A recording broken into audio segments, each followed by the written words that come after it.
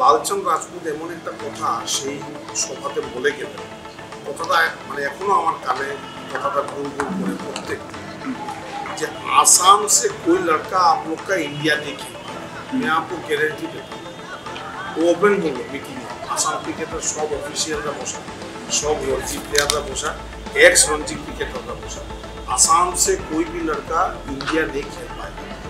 अगर खिलाना है तो अपने डिक्शनरी से 2 वर्ड आप लोग मिटा दीजिए।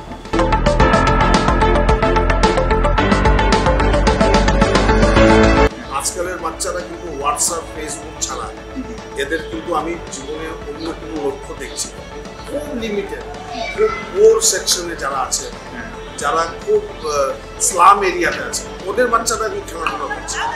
যারা আমরা মধ্যবিত্ত বা যাদের পরিবারে একটু আমাদের আর্থিক সচ্ছলতা আছে, আপনি বলুন না কতটা বাচ্চা মাঠে আসছে।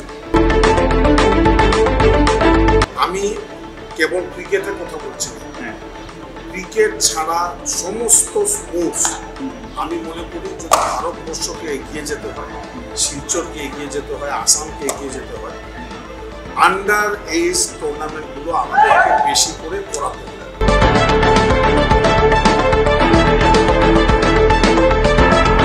এই করোনা কালের জন্য এবং গভর্নিং বডির নির্দেশ যেটা আমাকে দিয়েছে সেই নির্দেশ পালন করতে গিয়ে আমি এই বছর এজিএম করাবো না, আমি স্পষ্ট বলে দিলাম।